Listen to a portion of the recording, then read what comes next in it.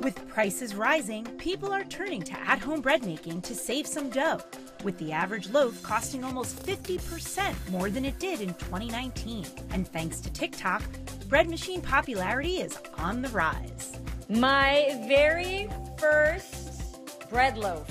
Food content creator Alice Choi among those joining the bread-making craze. For me, it's really gratifying to see like the finished loaf come out.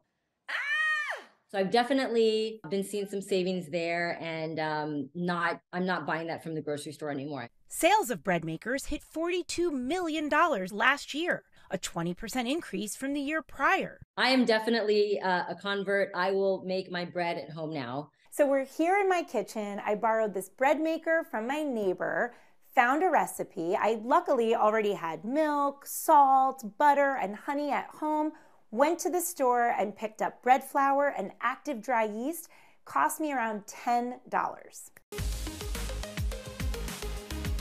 And what's so great about a machine like this is once you pour the ingredients in, your job is really done.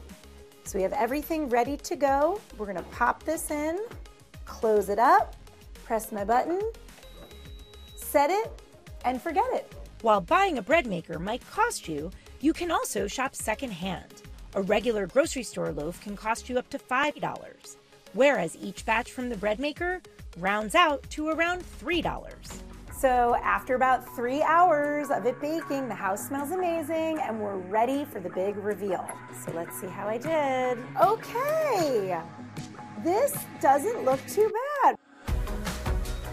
Sally, what do you think? Delicious.